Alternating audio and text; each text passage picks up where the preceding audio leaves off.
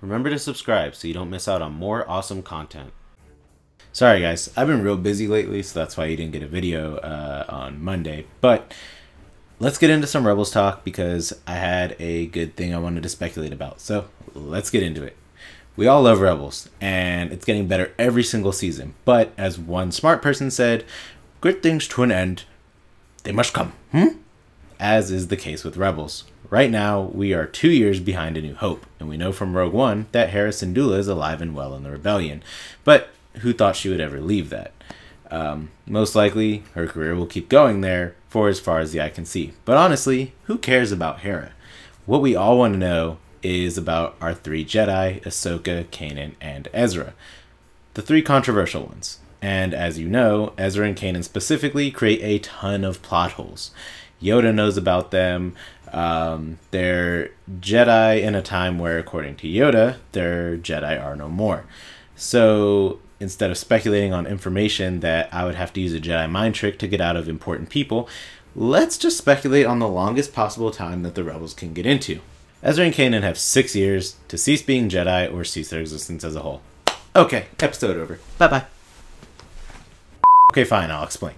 Right now, we are 2 years before A New Hope. So, where did I get 6 years from? Well, technically the canon of there being only Luke Skywalker as the only Jedi that Yoda knows of takes place in Return of the Jedi right before Yoda's death. Empire Strikes Back is 3 years after the end of New Hope, and Return of the Jedi is 1 year after that. So, 2 years plus 3 years plus 1 year, 6 years in case you failed basic math.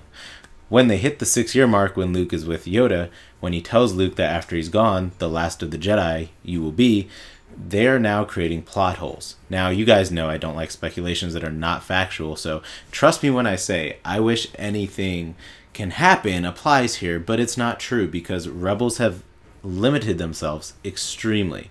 When Rebels made it known that Yoda, 1, knows of the existence of Kanan and Ezra and Ahsoka, this specifically means that these characters will not make it to those 6 years. If they did, Yoda would not have said what he said to Luke before he died. So that right there just kind of messes everything up as far as their survival goes. And yes, it is a Disney show that doesn't get all Game of Thrones and George R.R. Martin with killing off the main characters.